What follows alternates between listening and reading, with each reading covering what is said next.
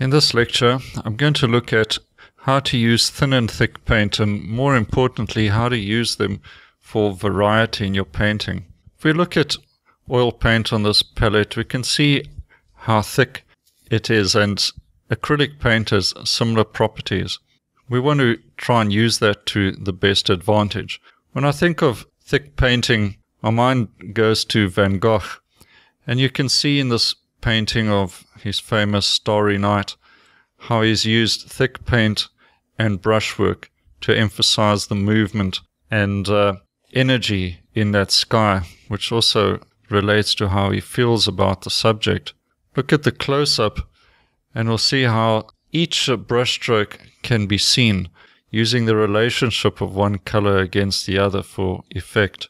Look at the variety of colors, the light turquoise blue next to the dark French ultramarine bouncing against the yellows and greens. He's obviously layered one brushstroke carefully over the other, probably letting the underlayers dry to avoid cracking of the upper layers. In this painting of his famous sunflowers, once again Van Gogh has used texture to emphasize the feeling of those sunflowers. And as we look at some of his other famous paintings, the various wheat fields, where he's emphasized once again thick paint, the wheat field and cypresses, there's a variety of texture and thickness of paint between the foreground grass and bush and wheat fields compared to the sky. Just look at this thick paint in the bushes in this painting. It's extraordinary. And then compare that to the sky, where he still uses relatively thick paint, but it doesn't compete with the foreground areas. So he's thinned those down a bit, but still using vigorous brushwork and still highlighting the light areas of the clouds with more paint. So if we look at that palette again, one thing to try and avoid is over mixing the paint so that you lose any streaks of colors coming in onto your brush.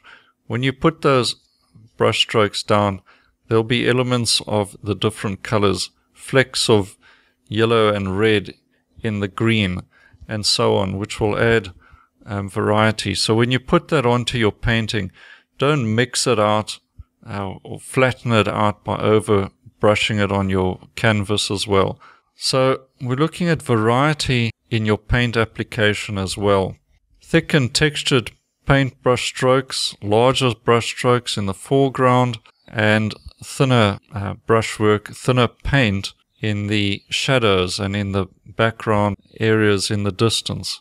So we'll use thin paint when you're doing your painting, particularly in the early blocking in stages, and then move into developing those thin shapes with thicker paint, putting the thicker paint over thinner layers. This helps to avoid subsequent cracking as well when the paint dries, and also lets you finish off the painting with more thick, juicy paint for an overall painting that is interesting and good to look at.